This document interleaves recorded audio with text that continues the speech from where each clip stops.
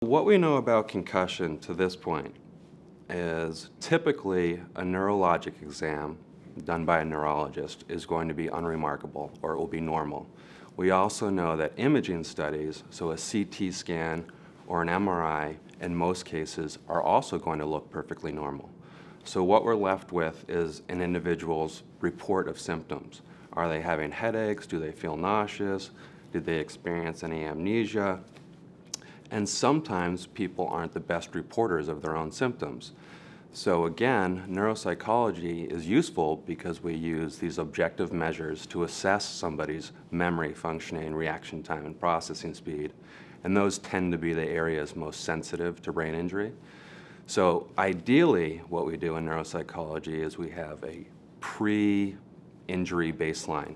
So we administer a series of tests prior to an athlete or an individual ever playing sports, for example.